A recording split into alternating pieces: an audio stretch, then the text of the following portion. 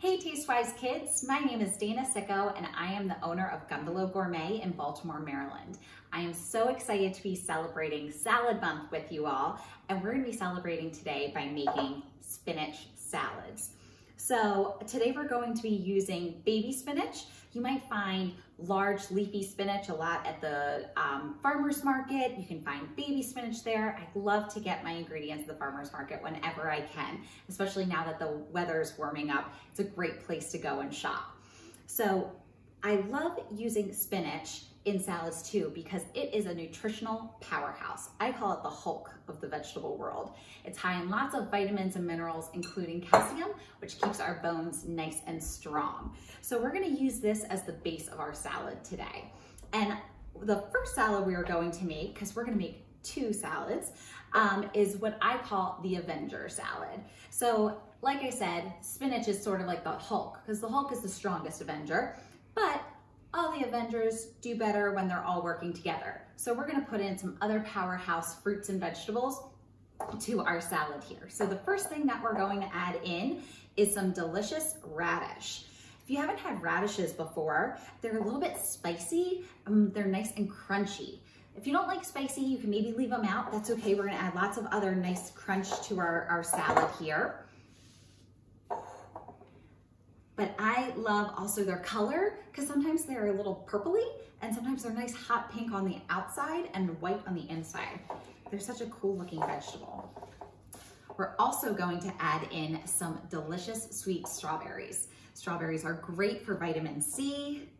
They're so delicious and they just really add a nice little bit of sweetness and softness to our salad. So, and as I'm putting everything into our salad, I'm making sure I put some ingredients on the bottom too. There's nothing like getting to the bottom of your salad and you don't have all those great ingredients together. So I like to chop up my strawberries in all different sizes so I can make sure I get strawberries throughout my entire salad. The next ingredient that we're going to be adding in is jicama. Jicama is such a cool vegetable because it has the crunch like an apple, but it kind of tastes like a cucumber. So if you haven't tried jicama before, definitely try adding it to your salad. Almost looks like little bits of cheese that I'm putting in here. Excuse me, but we're adding actual jicama. It's one of my favorite things to dip into, you know, with crudité and stuff like that. So it's a really yummy snack. Next, we're gonna add some really refreshing cucumber. When it is so hot, I love to add cucumber to everything that I am eating and drinking. It's so refreshing. There's so much water in it. It helps keep you cool too when you're feeling nice and warm.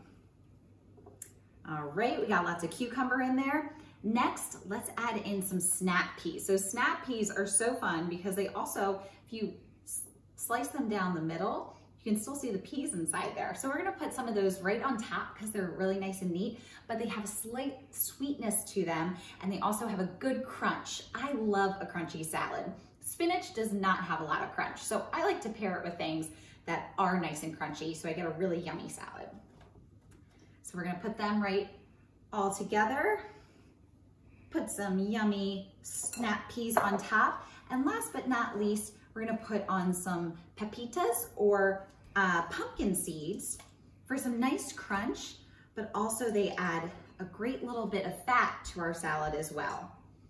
My favorite salad dressing is poppy seed dressing because we have a lot of great ingredients in here that have a little bit of sweetness. This has a touch of sweetness too, and it balances really, really nicely with the spinach salad as a whole. So I'm just gonna pour a little bit right on top there. I'm gonna dress it all up and eat it in just a second. But first, we're going to go ahead and we're also going to make a taco salad. So, for our taco salad, we are also going to be starting with spinach as our base ingredient. Again, it's our strong salad. So, we're also going to be adding some protein in because protein is a great nutritional macronutrient that we need to make sure we get. So again, we're using our baby spinach, nice and soft, really nice mild flavor so it gets along great with lots of ingredients. So we have our baby spinach and then we have some ground turkey taco meat. So we made tacos the other night and we had a little bit left over. So I thought, why not? Let's go ahead and make a taco salad. It's sometimes fun to do this because I love tacos. It's fun to kind of change the direction of things. Usually there's only a little bit of lettuce on a taco, but here we're making spinach the star. So I'm gonna take the turkey taco meat, pour it right on top. Lots of great protein in there. Next, I'm gonna take some corn and black beans that also have some bell peppers and some onions in there.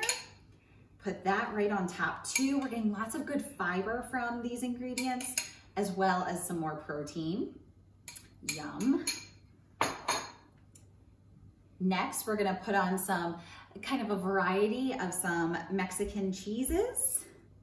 Sprinkle that right on top there. All right. Next, look at these really cool tomatoes. They're cherry tomatoes of all different colors. So we have orange, we have yellow, we have red. This is also something that's really fun to see as your farmers might be growing them later in the season, to pick up all different colored tomatoes. I would say if your food can be different colors, if it can look like a rainbow, then you're eating better and you're eating more nutritious than you were if it weren't a rainbow. All those different colors mean different vitamins, different minerals.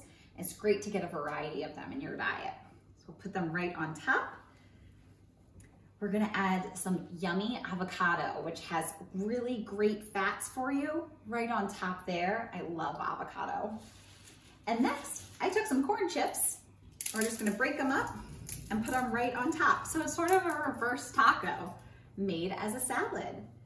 And then lastly, our dressing, I wanted to use something really nice and fresh. So I used some lime juice in there, as well as just some great seasonings like garlic and onion, a little bit of olive oil, a little bit of honey, and it's just really nice and refreshing with all of those great vegetables and taco ingredients in there.